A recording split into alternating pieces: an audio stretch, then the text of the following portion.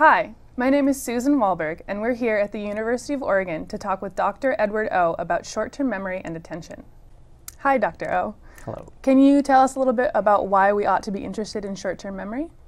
I think one of the main points of interest is that it seems to be one of our core intellectual abilities. So, for example, the amount of information people can hold in short-term memory seems to predict things like fluid intelligence, IQ that is, and scholastic achievement. So it seems to be an important part of most of our kinds of higher level cognitive processes. Okay. Can you tell me a little bit more about the evolution of models with short-term memory? Well, on the topic of capacity in memory, one of the most famous ideas about short-term memory capacity came from the paper of George Miller, where he mentioned the coincidence that the number 7 plus or minus 2 seemed to pop up in many different experimental paradigms where they were trying to measure the apparent capacity that people had for different types of information in different contexts. So this certainly captured many people's imagination. However, I guess it seems like in more recent times that people have begun to rely on different kinds of measures of capacity. And part of the idea is that what we're trying to tap into with measures of short-term memory capacity is literally an idea of what information can be maintained at one moment in a person's mind.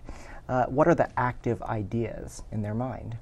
So, for example, one common task that's been used to measure memory capacity is the so-called digit span task, where people are read a list of randomly ordered numbers and then asked to repeat them back accurately. And the question is, how many of these numbers can they repeat back accurately? And that's where the number 7 plus or minus 2 came from. One possible problem, though, with this measure is that the number of items that people can report back in this situation probably go beyond the number of items they can actually hold in mind in one moment. Part of the reason is that people are very sophisticated with numbers. They're able to group them into chunks of more than one number. They're able to translate them into a speech code, which is not necessarily directly related to the number of items that they have in mind. So we believe that digit span is probably determined by a combination of their short-term memory capacity as well as other kinds of strategies and tricks that people can use to report back digits. So you mentioned different ways of measuring capacity, and you specifically mentioned digit memory. And how do the newer measuring methods, I guess, how do they differ from that? And how does that end up with different measures of capacity? Well, many of the new methods of measuring capacity, which may be less susceptible to some of these additional memory tricks that we were talking about, the stimuli from these methods are designed so that it's difficult to summarize them. They don't have a lot of meaningful content, so that people can't rely on their past long-term memories of those stimuli to be able to hold them in mind.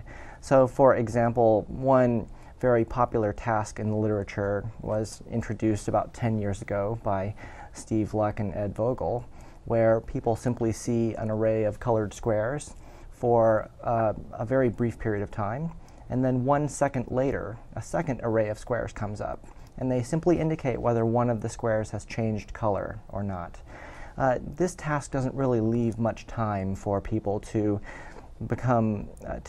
create meaningful memory tricks to remember the colors. They're not able to summarize the information in any other kind of format, and so may be a more true measure of how many things they can hold in mind for that short period of time. And here, instead of the number 7 plus or minus 2, we tend to get an average capacity estimate of more around 4 items. And one interesting fact is that this number 4 tends to come up in a wide variety of paradigms that have these properties. That is, memory paradigms where people can't rely on their past knowledge or other kinds of grouping tricks for remembering information. And also other paradigms such as multiple object tracking, where they're trying to see how many items a person can pay attention to in front of them for a very brief period of time. Here again, we see capacity estimates that are around the 4-item range. And we are starting to believe that this number may actually be a fairly truthful estimate of how many individual items can be held in mind at one time. So with the digit measure, you mentioned chunking, where you lump numbers together. So would you say then that most people could probably hold 4 chunks at a time, or just on average? Yes, this idea that capacity, how many things can you remember, the idea that it is actually a measure of the number of chunks or meaningful units has been explicitly proposed. Nelson Cowan has a beautiful paper in which he outlines the idea that through use of chunking strategies and other things, people can indeed remember more information, but that careful studies suggest that the number of independent units or chunks that they can maintain holds constant at 4.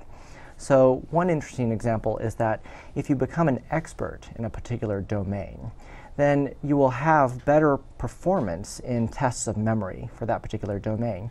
For example, chess experts can remember many more chess positions than novices in that game of chess.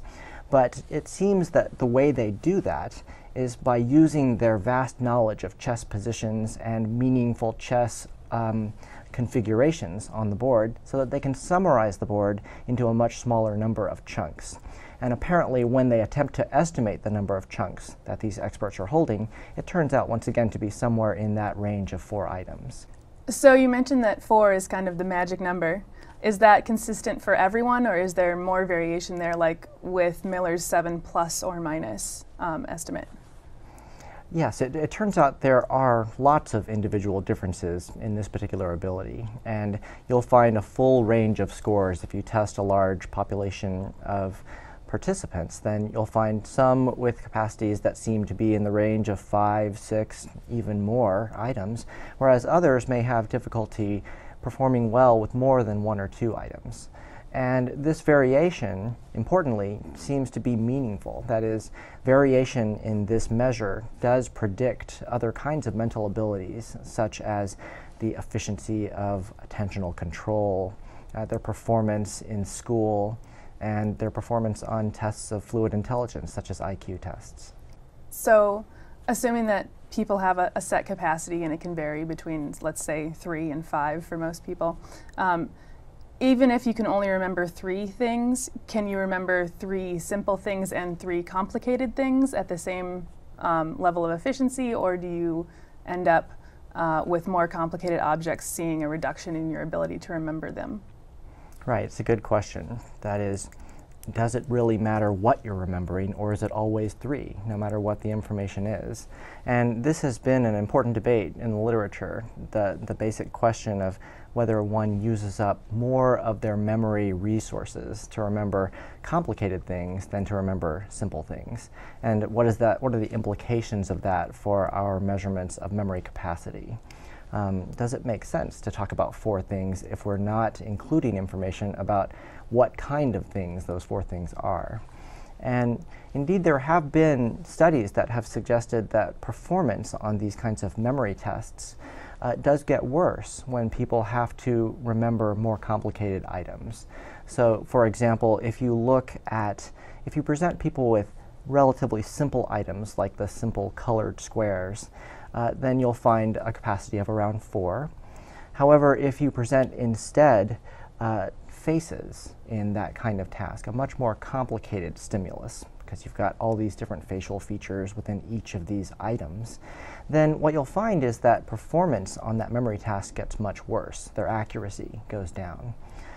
One key question then is, does their accuracy get worse because they're remembering fewer faces, or is there some other way to explain that kind of decline in their performance on that task? So we have looked at those kinds of experiments, and we have a hypothesis that actually it doesn't matter how complicated the items are. No matter how complex the items are, our study suggests that you can remember about 4 of them no matter what. But one key thing to keep in mind is that memory is imperfect. So if you have an item in memory, then it doesn't mean that you have a perfectly veridical copy of that item. It'll be a little bit blurry, like a camera picture where the camera moved just a little bit. And so once we begin to measure the clarity of those memories, then we can start to understand why it is that performance gets worse with more complicated or complex items. So what you're saying is, say your capacity is 4 objects, but you can remember 4 things regardless of how complicated they are, but when they become more complicated, your memory resolution of those objects is decreased? Yes, that is the total proportion of information that you might remember about a complex item is indeed going to be less than the amount or the proportion of information that you can remember about a simple item. But the interesting point is that nevertheless, the same number of items are remembered, whether they're complicated or simple. So we've spoken about the individual differences between capacity, so some people can remember more and some people can remember less. But I'd like to go into if some people can remember more sharply than others, so that your capacity of 4 is not necessarily hurt as much by complex objects if you have a clearer representation of them. There are stable individual differences in terms of the resolution or the clarity of the memories people can hold. And one very interesting finding that we stumbled across in our research was when we examined the relationship between the number of things that a person can hold in memory and the clarity of those representations. What we found, to our surprise, was that these 2 scores, or these 2 abilities that we measured, were completely uncorrelated across subjects. So what I'm saying is that if you're an individual who can remember far more items than a typical person, that is a very large number of items, you may not necessarily also be an individual who has very clear memories of those items. That is, we can't predict the clarity of a person's memories just by knowing how many things that they can hold. So is there any relationship between how clear your memory is and other things like fluid intelligence? Right. So we had mentioned that fluid intelligence does seem to be reliably predicted by memory capacity. And so one basic question that raises is, which aspect of memory capacity is related to fluid intelligence? Is it the number of things that people can remember, or is it the clarity of their memories? And you can kind of see why it would be plausible that both of those would be important for performance in a fluid intelligence task, for example. These kinds of IQ tasks usually require people to be sensitive to variations in the details across objects. But what we found in our recent research is that although the number of items a person can hold in memory is relatively strongly related to their fluid intelligence, there's actually no relationship in our studies between the clarity of a person's memory and their IQ.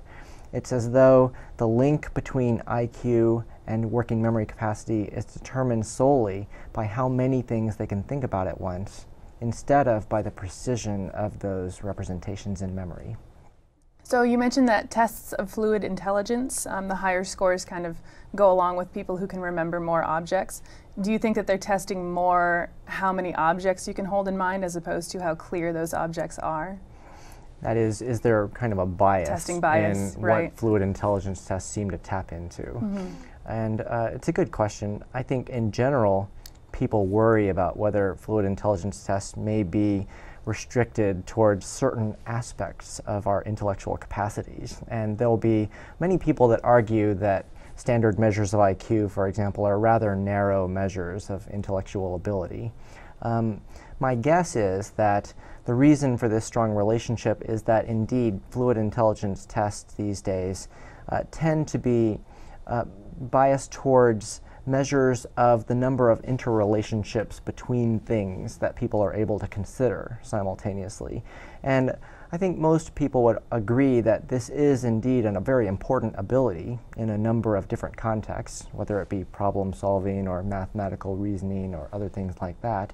But that's not to say that there aren't other very important intellectual skills that may not be tapped by these IQ tests. Yeah, I wanted to ask you, what is the advantage then of having very clear memories as opposed to having copious memories? Yes, well, think about various situations in which people need to make very fine discriminations between one item and another. For example, a radiologist who is trying to determine the difference between a tumor and a normal piece of tissue, or a bird collector or a bird watcher who's interested in seeing the difference between two species of birds. Well, in each of these cases, the clarity of their knowledge and their ability to discriminate fine differences will turn out to be crucial for their ability to carry out those tasks. And I imagine that, therefore, clarity within working memory is going to play a role in those kinds of procedures as well. Thanks, Ed. I learned a lot about the issue of short-term memory capacity.